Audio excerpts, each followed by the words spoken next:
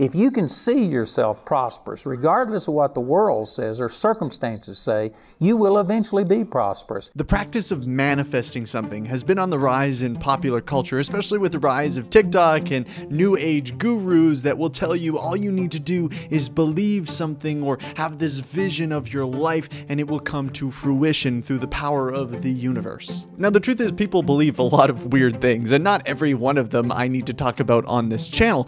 My problem comes in is when this belief system or this ideology begins to infiltrate the church and pose as some sort of Christian teaching as opposed to what it is, ultimately New Age beliefs. Not only do I find this teaching when integrated with Christianity to be dangerous, but I also believe it's abusive too, to so many hurting people who need real truth, real hope, real direction. Maybe you're still confused about what manifesting in the church context looks like. Look no further than the ministry of Andrew Warmack. Now, to be clear, my primary purpose on social media isn't just to call out false teachers or heretics. But for me, this kind of false teaching hits close to home, and that's why I want to address it. It preys on people, Christians specifically, who have the tendency of still living in shame. And conversely, also bolsters our own personal pride and attention on ourselves and our ability. Let's watch this video to get a clear sense of what we're talking about. If you can see yourself prosperous, regardless of what the world says or circumstances say, you will eventually be prosperous. If you can see yourself healed, you will eventually be healed. If you can see it on the inside, as you think in your heart, that's the way your life is going to be. Man, those are strong statements. But I get that from Joseph's life. They are strong statements, wrong statements, but they are strong nonetheless. Can you begin to see where this kind of teaching places our faith and confidence? It's on us, on our ability to manufacture our own reality. Let's just bring this to its logical conclusion. If it is a guarantee that if I believe I am prosperous, that I will become prosperous, what happens when I'm not prosperous?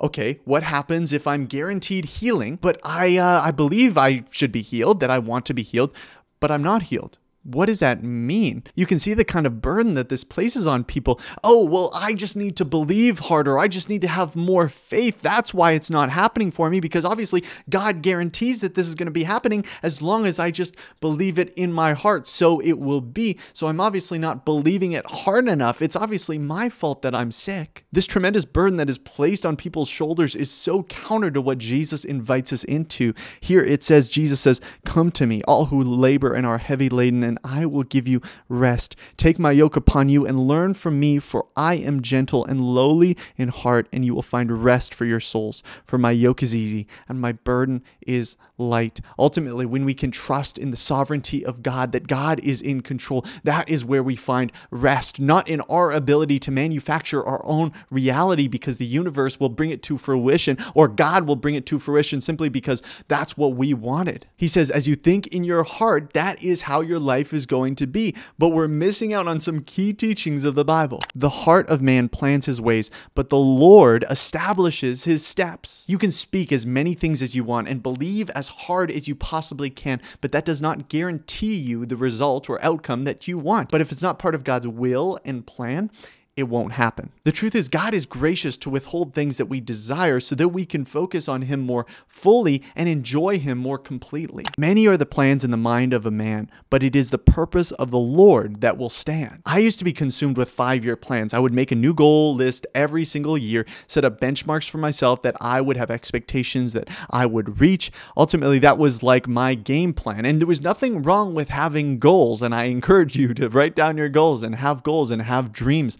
But ultimately, when I didn't reach one of those benchmarks when I wanted to, I would question God and say, God, why aren't you giving me this thing that I want that is good when I want it? Don't you love me? In those moments, He was teaching me to not put all my emotional and spiritual weight on those desires being fulfilled or those dreams being fulfilled or reaching those benchmarks, but rather to hold them with open hands, to say, God, look, these are the things that are on my heart right now, but I give them up to you. If you want to bring them to fruition, then do it. But if you think that if they're not the right thing, then take it away from me, destroy it, crush it, so that I can more deeply focus on you and find my joy in you and not just the things and dreams and desires that I have in my own heart. Honestly, that is one of the toughest prayers you will ever pray, but it is so freeing. For we are his workmanship, created in Christ Jesus for good works, which God prepared beforehand that we should walk in them. God has already prepared work for us beforehand. It's not about us trying to manipulate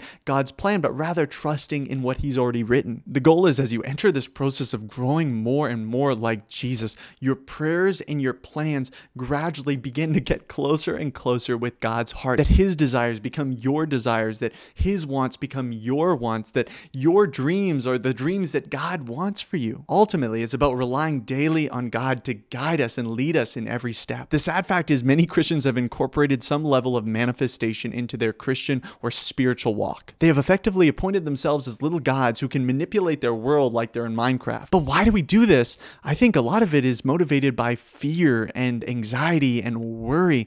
We would rather trust ourselves and our own ability to control our lives than trust in the character of God, to believe him, that his plan is good, to believe his promises. We have so much faith in ourselves and so little in God that taking the reins is the only thing that can ease our souls. But I want to invite you into this prayer to let go. God, I give you everything. I give you my life. I give you my plans. I give you what I'm going to do today, what I'm going to do tomorrow.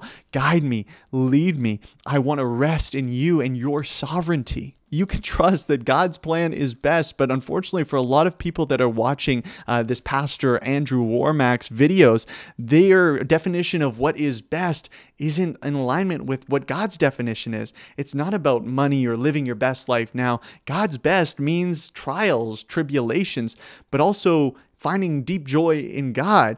It means sickness, but it also means getting to experience and rejoice in the blessings of what God has provided for us and the things that we don't deserve and yet we get to experience. This is God's best, that we can glorify him even through the trials and the struggles of our life, that our eyes would be continually focused on Jesus and not the things of this world. That is what is best. At the end of the day, it truly comes down to, do we want God or do we just want his stuff? Because this kind of new age Christianity is concerned with how we can manipulate our lives in such a way where we get what we want. But true biblical Christianity offers something so much greater: redemption, freedom from sin, a restored relationship with God, an inheritance into eternal life, into his family. That is true prosperity.